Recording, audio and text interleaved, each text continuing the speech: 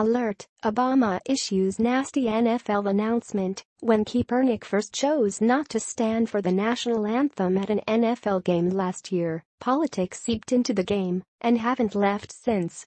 It would seem Barack Obama blames President Trump for politicizing football.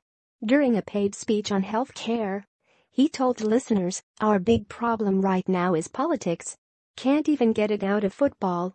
While his comment about politics in football didn't target Trump directly, it is highly suspicious considering that the comment occurred after Trump's controversial statements over the weekend and not during the Kaepernick protests or other players protesting throughout the year.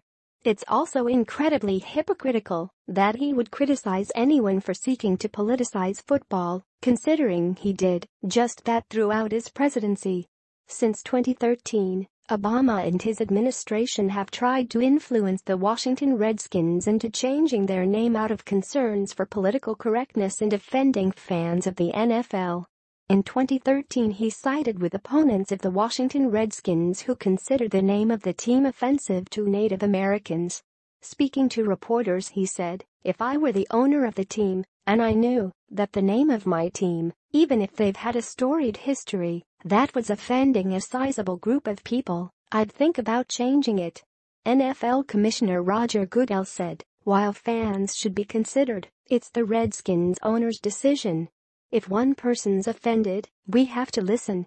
And ultimately, it is Dan Snyder's decision. But it is something that I want all of us to go out and make sure we're listening to our fans, listening to people who have a different view, and making sure that we continue to do what's right." That the Obama administration also participated heavily in the lawsuits trying to force the Redskins name change by denying trademark rights. The lawsuit would prevent the Redskins from renewing their trademarks and patents under the Redskins name. Obama's acting assistant attorney general, Joyce R. Branda, said the Dodge sided with the prosecutors to protect the cultural heritage of Native Americans.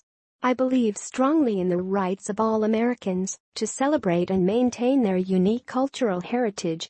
The Obama administration was seriously considering blocking the construction of a new stadium for the team because of the controversy surrounding the name. Washington, D.C. Mayor Muriel Bowser was informed by the Interior Secretary, Sally Jewell, that the Obama administration would not work with or accommodate the construction until the name was changed. Considering Obama and his administration engaged in the political controversy surrounding the Redskins for several years, it's hypocritical for him to comment on the politics surrounding the statement made by Trump over the weekend. Furthermore, it's interesting that Obama and other Democrats would push the Redskins to change their name because it offended fans, yet don't seem to care that the current protests against the national anthem are offending fans. While many could agree with Obama's statement that it's unfortunate that politics has found its way onto the field, he should also hold himself responsible for the number of years he and his administration waged political war with the Washington Redskins.